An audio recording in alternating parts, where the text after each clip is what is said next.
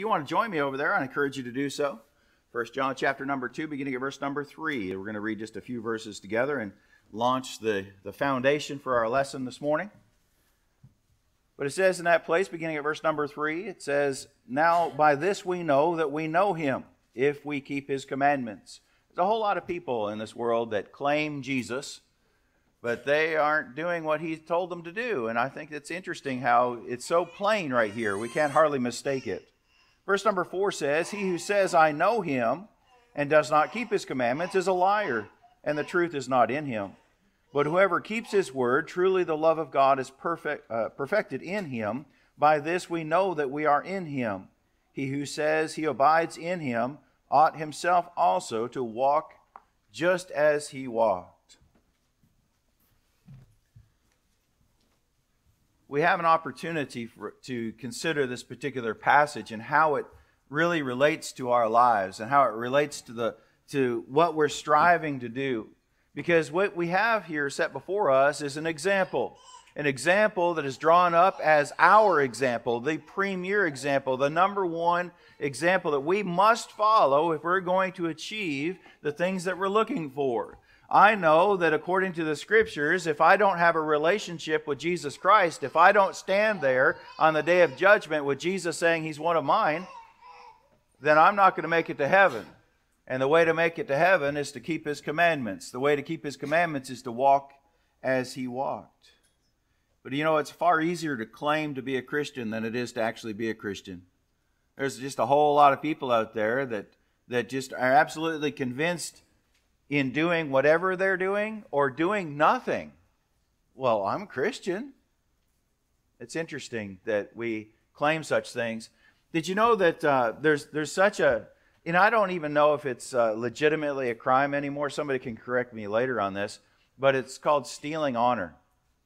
If you walk around with army medals on, claiming to be someone who served in the military or whatever branch it might be, you actually get in trouble for that. And what that means is you're saying that you're something that you're not. And if you bring it all the way down to even simple things, there's individuals that have found their way into employment and such by writing down that they were an Eagle Scout on their resume. Well, if you're not, it's not right. And so we come along and we go, well, that's wrong to steal honor. It's wrong to do that. But how many people just say, well, I'm a Christian, when they're in fact stealing that particular honor? Many want eternal hope. Why wouldn't you? I mean, if you come to the basic understanding, the most basic understanding is that there is a heaven and there is a hell. And that you have to prepare yourself to get to heaven. Why would anyone ever choose the other, right? So everyone wants the eternal hope of a child of God, but they don't want the responsibilities of a child of God. The requirements of all who claim Christ is to walk as He walked. So that's what we're set out to find this morning. The confidence of this particular goal is that I don't have to guess. I don't have to just run back to secular history and look up and say, well, what did so-and-so say about it or anything else like that? I have this inspired record from God that leads me to the understanding of how Jesus walked, every step that He took. We don't have to wonder about what He did. We have the example recorded for us, and we can carefully study it, and we can follow it if we choose to do so. According to Luke, as he wrote the book of Acts, and that's not a typo up there, he spoke about the book of Luke in the first verse of the book of Acts. He says, the things that I recorded before for you, O Theophilus, the things that Jesus both began to do and to teach. Teach and to do. And you can flip-flop those words any way you want. Jesus was consistent with the things that He did and the things that He taught. 1 Peter chapter 2, verse number 21 says, "For to this you were called, because Christ also suffered for us, leaving us an example that you should follow His steps." It's kind of interesting how it comes along. And I know that you at the end of that particular verse is more generic, like a congregation or a group of Christians. But own that verse. Jesus left you an example that you should follow His steps. That's what we need to see. And we look at it that way. We can know how Jesus walked in this life. It's up to us to follow that, to do exactly the same. So let's discover this. Let's think about these things and these 3 points together. Jesus always put God first. If there was ever a challenge that you could say is a modern challenge, I suppose we're busier than people of humankind have ever been. I don't know any other way that we could have been busier. Now, I'm not saying we're more productive. I'm not saying we're accomplishing more. I'm just saying we're busy with all sorts of things. Our minds are always going 100 miles an hour, every direction there is. And that's the thing. But Jesus always put God first. And we'll come along and say, well, I put God first. Do you always put God first? Because there's a difference in those statements. You think about it this way. Jesus understood the importance of doing the work of God. And from the very earliest insight to his life. Now we know about the birth record. Jesus was born in Bethlehem and those things all that happened has surrounded that. We get that. But the very first insight to his childhood was in Jerusalem. In Luke chapter 2, at the end of that chapter, we find Jesus is, inadvertently or accidentally left behind. And the entourage that he came with started leaving and heading home. And they were quite a ways away. And where is Jesus? Where is he? And they returned to the city. And there he was in the temple discussing, asking questions, answering questions. And he was 12 years old. Even then he said, I must be about my Father's business. Jesus put a priority on the will of God, seeking God first, even then. Now, Jesus did not begin his ministry then. He went home with his earthly parents, as it were. And so he was subject to them as he should be, as a good child should be.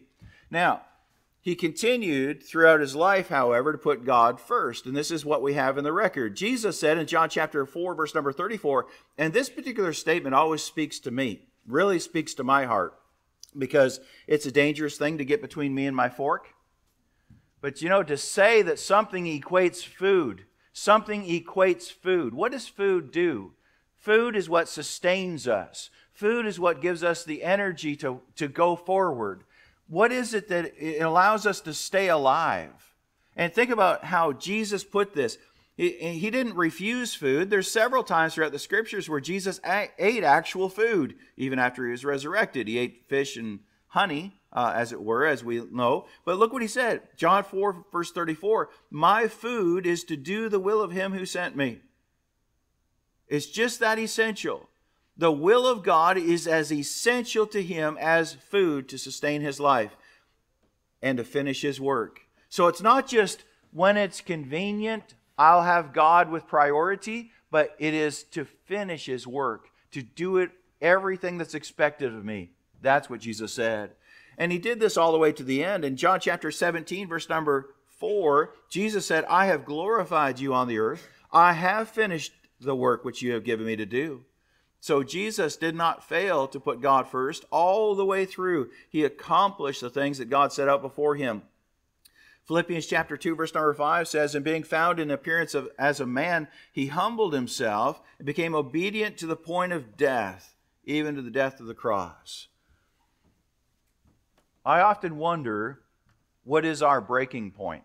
What is the point where we stop progressing in our faith and perhaps even abandon our faith? Because when we're looking at a lesson where we're following Jesus and walking in his footsteps, and I say that Jesus put God's will first and he obeyed him, and he knew that there was work for him to do, and he did the work, and we can all kind of sit back and go, well, that's good, and I think I would do that too. I think I would be just like that too, and I should be. And then all of a sudden we realize that his particular work was to go to the cross and die that horrible death. What's our breaking point where we stop following Jesus? Now, God did not ask us to go to the cross, and it wouldn't benefit your eternal soul anyway. It's not like we can go to the cross and pay for our own sins. It's not how it works. But we know that Jesus put God first with no question, no reservation. There's no limit. It's what does the Father expect? That is what I will do, even to the point of death. So all too often we fail to focus. We fail to put that priority on God and his will. We get our priorities all mixed up. In Luke chapter number 8, maybe that's a familiar chapter, but the parable of the sower, The sower went out and sowed seed, and seed fell on the wayside, and seed fell among the thorns, and fell on the rocky soil, and also on the good soil. And we know that there was a description of this soil that was growing something else. Something else was trying to compete with its growth. And that was the thorns, the cares of the world. So if we're trying to grow God's will and trying to grow this worldly life as well, the competition will be on. And according to God, who knows better than we know, the world will win. See, that's the problem with the thorns and the cares of the world. The world will win. We must put a priority on God even when it comes to family. This is one of the challenges. I want you to turn to this particular passage because it's important for us to really let this one sink in. This area of the country, which I am privileged to live in, I love it here. I really do. And I say that because I am a foreigner. You know, I'm one of those people that moved in. And I don't mean it from Canada. I mean I moved in from outside Arkansas. Anyway, so I moved into this area, and I love this area. But this area is strong with family. It's strong with family. And there's several areas. There's several little pockets of our country where you'll have great-great-grandparents and great-grandparents and grandparents and parents, and you know, and the families are growing that way, and they're all kind of huddled together like that. And so we get this point where this family is strong, and family is certain, and family becomes the priority over God. Oh, see, that's where we cross the line. I want you to look at what Jesus said over here in Matthew chapter number 10. I know you're turning over there and you're already there waiting on me to show up, but I will get there in just a moment. Matthew chapter number 10. And take a look there with me. And I know it's verse number 37 up there on the board, but I want you to look at verse number 34, what Jesus said. And this is kind of interesting because we are to walk as Jesus walked, follow his example. But look what it says. Do not think I came to bring peace on earth. Isn't that strange? Does that sound like the Jesus most people describe? Jesus himself saying, do not think I came to bring peace on earth. Look what it says. I did not come to bring peace, but a sword. For I have come to set a man against his father, and a daughter against his mother, or against her mother, and a daughter-in-law against her mother-in-law. What's intriguing about this is Jesus didn't come to stir up trouble, but Jesus came bringing a message that has ultimate importance, a message that not everyone will accept, but those who accept it must then stand with it, even at the cost of family. That's the importance of this message. It's not that we get to the day of judgment and God says, I've been looking for you. I've been waiting for you to show up. You've got a really strong family. I'm glad you put them first. I think we want those exceptions. This is not what Jesus is revealing to us. Look what it says. A man's enemies will be those of his own household. He who loves father or mother more than me is not worthy of me. He who loves son or daughter more than me is not worthy of me. He didn't say don't love your parents. He didn't say don't love your children. He said don't love them more than you love me. Don't put them first.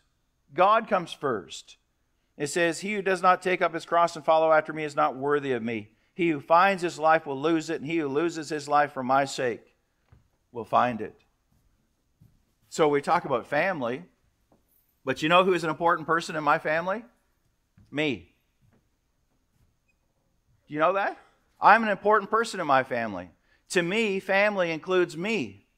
Did you notice the last part? Because it talks about son and our children and parents. I'll try to say it that way. Children and parents, you know, all of that. He talks about those relationships, but then he talks about he who loses his life for my sake. I'm involved in that too. I've got to step aside from the things that I want if I'm going to do God's will with priority. We must not put friends ahead of God. 1 Corinthians chapter 15, verse number 33 says that corrupt friends corrupt our morals. Our determined good behavior can be corrupted by friends. We must not put the world ahead of God. Matthew chapter 6, verse number 24 tells us to choose between God and the world. Now, if you turn over there in the New King James, I know it says the word mammon. And it's like, there is one of those impossible words that nobody uses anymore. The word mammon means worldliness. It means the corruptions of the world. And so why would there ever be a contest? Why would there ever be a contest where somebody is weighing out the corruptions of the world and God's way? Because we don't usually look at the worst stuff of the world when we start comparing notes. We look at what the world paints those things as. We look at the candy coating. You know, one of the things that my parents did when I was a child growing up was they would get on these kicks for vitamins and strange things. Even for a while there, I couldn't swallow a capsule or pill or anything like that. I just had one of those phobia reactions as a little kid, you know. And so my mom got on this kick of giving us cod liver oil. Yeah, everybody knows about that, right? So my brother could swallow the little gel cap, and he just, all right, moving on with my day. My mom would take a straight pin and poke the capsule and squirt it out into a spoon and give it to me. I learned how to swallow pills in a hurry. Now, that's not what I'm talking about. One of the things that they decided with a vitamin one time was this, it looked like an M&M. It looked just like an M&M. It actually had a thin candy coating on the outside, but the inside was made of carob, not chocolate. And it was full of vitamins, which I just want sugar, you know. But the thing is, what I fell for was it looked like chocolate. And I couldn't wait to, that's way better than having the other, you know. So just let me have one of those. And the first time I tried one, it was like, I don't know what horse food tastes like, but I would guess kind of like that, you know. But here's the thing. When after the first one, I would take them every day and I would palm them. And on the way out of the house, on the way to school, I'd throw them in a snowbank on the edge of the driveway. And sometime around the middle of March that year, my mom, she came home, she goes, she got a handful of these half-melted carob vitamins. She says, be sure your sins will find you out. See, what happened with those things is they try to fool kids into thinking that they're candy. And they put a little thin candy coating on the outside of those vitamins. And that's what the world does to attract people. We don't talk about the corruptions of this world and go, oh, I want to get into the worst possible sin. We look at the candy coating and go, oh, that looks fun. That's what I want. That's what we need. We've got to put God first, not the world first. Nothing should be allowed to take God's place in our life. To walk as Jesus walked, we're going to need diligence, effort, energy, focus. Be diligent to present yourself. That's what we need to be in this life. That diligence in 2 Timothy chapter 2, verse number 15 is the diligence of studying the Word of God. We need strength. Watch, stand fast in the faith, be brave, be strong. 1 Corinthians 16, verse number 13. We have to have those things. That's what we need. Steadfastness, holding fast to the word of truth. Philippians chapter 2, verse number 14 to 16. When we look at what's required of us, for me to say, I'm a Christian, is easy. For me to live, I'm a Christian, it's going to need some diligence, some strength, and some steadfastness. We need to see this life as Jesus did, a temporary span in which we have the opportunity to seek our Creator and serve Him. This life is our opportunity, just as Jesus taught us to walk in this life for God. Well, Jesus also resisted temptation and sin. And it's important for us to do this. I think sometimes, and as this point develops, this particular comment is going to make a little more sense. But one of the things that we do is we will use this justification. We will say something along the lines of, well, Jesus was perfect. He was. I'm never going to argue with that. Jesus was perfect. Now, why do we say that? Because what is it we always say? Well, I'm only human. I'm not perfect, you know. And so you put those two things together and all of a sudden you're justifying the fact that you're sinning. Instead of trying to be like Jesus and avoid sin and resist temptation. Let's consider these things. 1 Peter chapter 1, verse number 22. Jesus speaks to us. It says of Jesus, He committed no sin, nor was deceit found in His mouth. That's Jesus. That's His description. So how did He avoid sin? Yeah, the simplest answer is by resisting temptation, not giving in to temptation. That's how he avoided sin. I can't disagree with that, but it's a little simplified. Some may assume that it was his divine power. I have absolute trust that God put 100% God and 100% human in the same package at the same time. I have no doubts in that whatsoever. That's who Jesus was. Emmanuel, God with us. And so some may assume that Jesus used his divine power to avoid temptation. And if I had divine power, I could avoid temptation.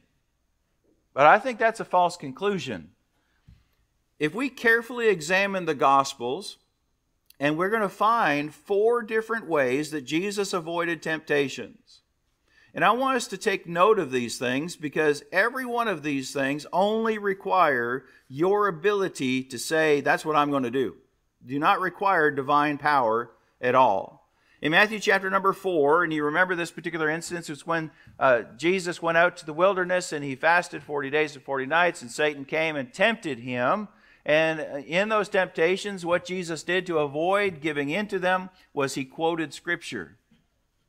You don't need divine power or the power of deity to quote Scriptures. You need a knowledge of the Scriptures. We need to be reading the Word of God so that we know. How does that work in real life and functioning? You know, because Satan doesn't come and sit there beside me and say, hey, Sean, check this out. He doesn't do that. But in essence, if I know the will of God, if I have 2 Timothy 2:15, studied the will of God, then I'm going to know what things are right and what things are wrong. And that's the essence of what Andrew said in his class this morning. He did a great job with the class. I always enjoy it. He said that we don't have every single thing in the Bible that's prohibited. God gives us a mind to reason these things. We are told and we understand what and the like means. And that was the example he used. It was a great point. But you know, here's the thing. I need to know enough Scriptures that if I'm faced with a decision, is this right or this wrong, I know what the Bible says on it. And most of us do. And we can all improve. John chapter number 6, verse number 15. Jesus was popular. There was a certain crowd that thought he was just amazing, and they followed him like fans follow a rock singer or something like that. And so we have a situation where Jesus was going to be taken by force and made an earthly king. They were going to get him a throne and set him on it, and he was going to take over. Jesus, in that instance, could have said, well, I could be really famous. You know, I could talk to everybody in the whole world. Maybe the end result of being an influence to everybody will have be justified by me transgressing God's will and becoming a king on earth. And we all thinking, no. What did Jesus do in that instance? He walked away. How many times, I'm not calling for a show of hands, how many times in your life have you found yourself ankle deep, head first into sin when you could have just walked away? Just walk away. Jesus taught us that. In Matthew chapter 26, verse number 39, it says he went a little further and fell on his face and prayed. Interesting. What was going on? The mob was coming to take him, to arrest him, to crucify him. They were coming, and his life was coming to its bitter, horrible end. And Jesus was aware of what was going to happen. But what did Jesus do in that moment? That moment where I absolutely believe, because Jesus has as much freedom to choose for himself as I do, that Jesus could have, I don't know, what can we do in a twinkling of an eye? Could have ended all of this. Jesus could have ended this all instead of facing that death for us. But what did he do in that moment? When you are challenged by life and you're challenged by temptation, you're challenged by sin, stop and realign yourself with God in prayer. Get back into that groove where you're thinking about God. I think sometimes we want to avoid that altogether because we know it's sin. We know it's temptation over here, and we're going to walk into it and we're going to go, try the shallow end. Instead, we need to be running away and praying to God. Matthew chapter 27 and verse number 13 and 14, Jesus has been arrested. He is standing on trial, as much as that trial could be. I think they call it a kangaroo court, right? False accusers have been paid to speak against him. They're going to wait out a sentence before him. And what did Jesus do? Now, I challenged you earlier about walking away and how often that could have helped us. How many times have we found ourselves way deep into sin and it wouldn't have happened if we would have just